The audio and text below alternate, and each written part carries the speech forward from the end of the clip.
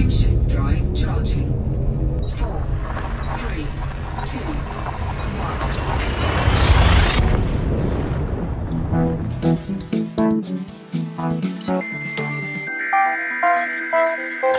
Hi, and welcome to the Creative Geek, where we help makers of games, toys, and playful technology to develop their craft by understanding play. For example, through videos about extended game devices, such as this one. Right now, I'm making a sci-fi cockpit simulator, and you can follow along through the process and hopefully learn some things along the way. And if you like this combination of knowledge and making, click the subscribe button. That way you can follow along, from cardboard prototype to fully functioning spaceship cockpit. So this is a button with a LED in it, but the LED is connected in a different way than I'm used to. So the LED is switched around, and since it only makes light in one direction, I need to turn it around. And also, this is the button, and I want to remove that and put something else on there.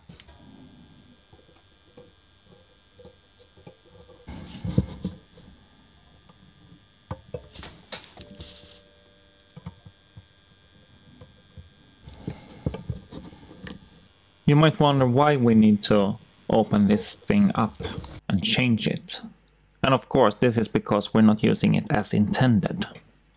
And one big reason is that the light is an LED. And I think everybody have heard the term LED by now. But you might not know what it actually stands for. And if you don't know what it stands for, you might think that LED is light emitting device. It's not. It's light emitting diode. And this is an important difference. Light emitting just means sending out light. And a diode is a special type of electronic device where electricity can only move in one direction. So it moves from the positive pole through the diode to ground. If you use a battery, it's going to say minus.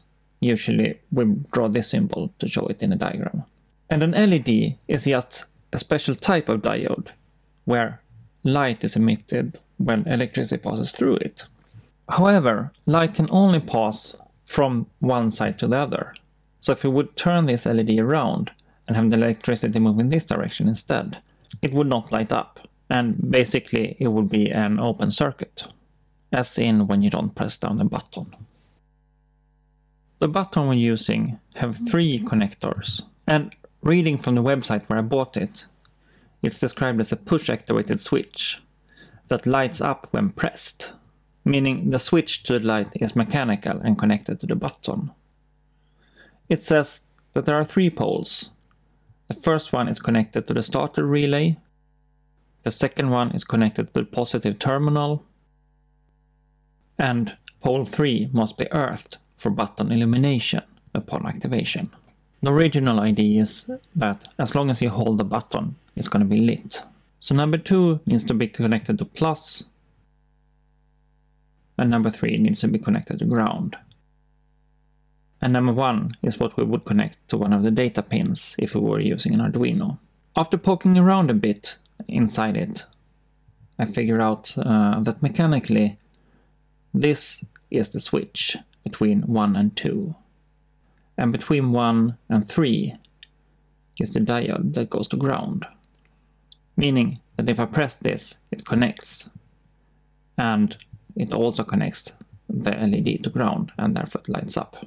But we want the pressing of the button and the lighting to work independently of each other.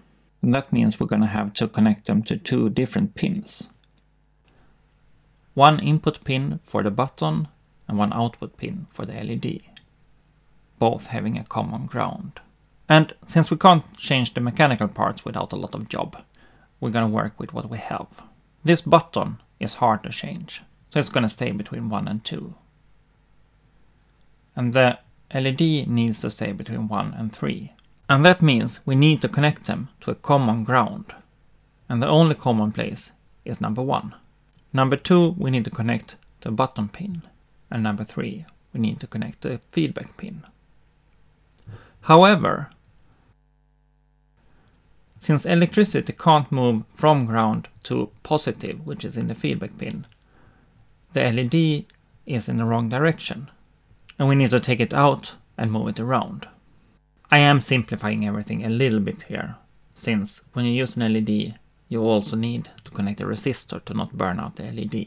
And that's why you see me soldering on a small extra device onto the LED. I'm cutting an LED into shape because they were using a somewhat smaller footprint. Don't do this unless you need to.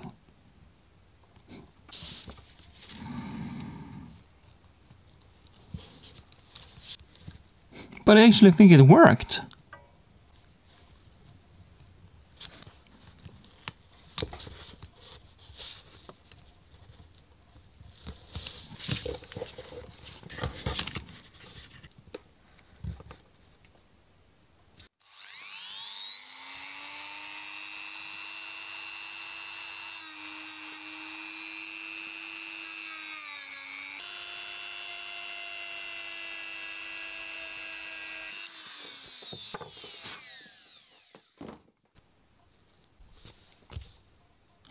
This is the outside of the button where the text was, and I realized there's a bottom plate to that button.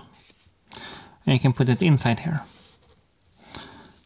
And that makes it possible to put some kind of plastic in here with a printout, so I can put whatever I want. But for now I will just make a small cutout, so that I have something.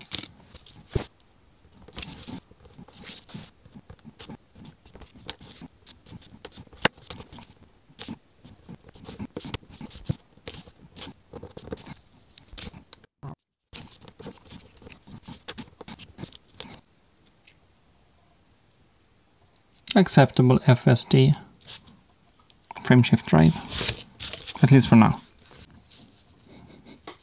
Kerning letters by hand. It's kind of how they used to do it. For now, that's an acceptable FSD button.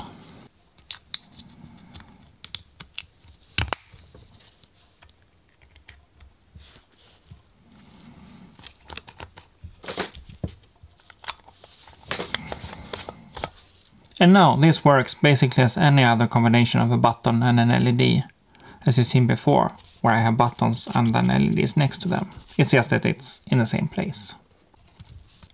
This one is a ground wire that goes to both components. Here's the signal for the button, and here's where I connect the LED.